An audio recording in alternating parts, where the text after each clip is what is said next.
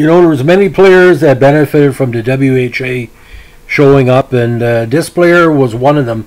May not be a household name to people across Canada, but for those in the Cambridge-Waterloo region of Ontario, he has so much respect. He was inducted into their Sports Hall of Fame a few years back. So we're going to talk about the pride of Hespeler, Ontario, the great Russ Gillow. Now 5'10", 165.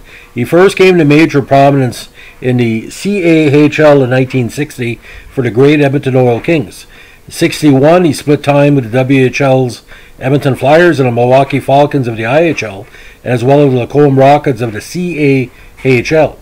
Now, 62, he found himself back with Edmonton, and also the Lacombe Rockets. 63 with the Edmonton Flyers, Lacombe again, and also the LA Blades of the WHL. And I want you to remember this because it'll come into focus very soon. 64, he found himself with Knoxville Knights of the EHL. 67 was his big breakthrough year. Played 71 total games with the Des Moines Oak Leaves of the IHL, and 7 playoff games, so 78 games total. He was a workhorse in many leagues. In 68 and 69 in the CPHL, and then involved in the CHL. He played with Oklahoma City, put up 92 games in the regular season with a stellar average under 3 for both years, and 17 games combined in 2 playoffs. Now, in 1970, he found himself back in the WHL with the Salt Lake Golden Eagles, and also with the Seattle Totems, both WHL franchise.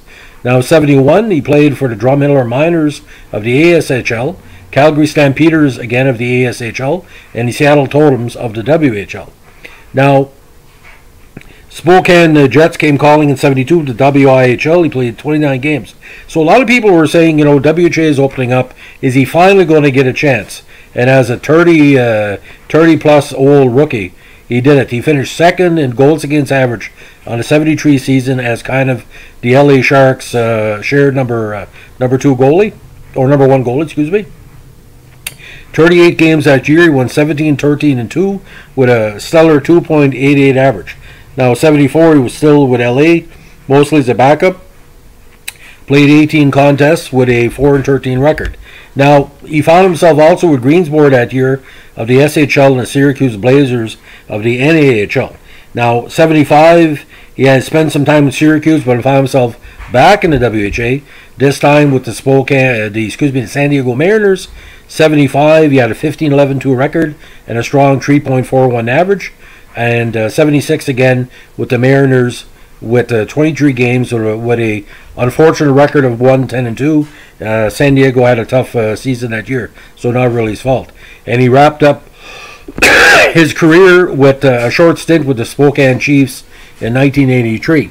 Now, according to the Cambridge Sports Hall of Fame page on Russ, he was basically a role model for a lot of people, not only because of his time with the Edmonton Oil Kings. He had played St. Catharines TPs in 1960 for the Memorial Cup. Now, they did make it all the way to the finals, but unfortunately, Gillow, that injury he had in the playoffs against St. Catharines in the final, caused him not to start next 2 games. And the TPs, because they were a very loaded team, including Roger Crozier, Chico Mackey, Vic Hatfield, and Ray Cullen, eventually won in 6 games. Now, Gillow had a great playoff that year, but that's where the legend began. Now, because the WHA was the first competitive league since the Western Hockey League in 1926, his connections are very strong. Now, playing for 17 different teams during his career, including all the junior squads, made him probably one of the most recognized and one of the most dependable goalies of his era. And the thing is how the WHA worked, ladies and gentlemen. We're getting players that played in minor pro for almost a decade, but it was associations like Major League WHA that finally spent enough time to look and sign these players and give them enough recognition. And somebody criticized the WHA once, saying it's all a bunch of has-beens, former NHL superstars and minor league players. Well, there's nothing wrong with that. You got to get your players someplace. But you look at the college players that played in WHA. players like Russ were hometown heroes. There was a ton of hometown heroes. So my WHA podcasts are a tribute to players like Russ who went above and beyond and unfortunately had to wait their turn to make it in the major leagues.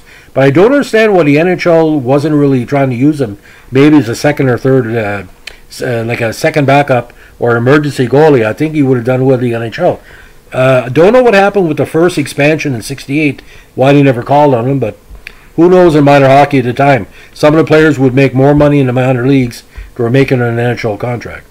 So, thanks for listening. That's a legend of Russ Gillow. Have a good day. Bye.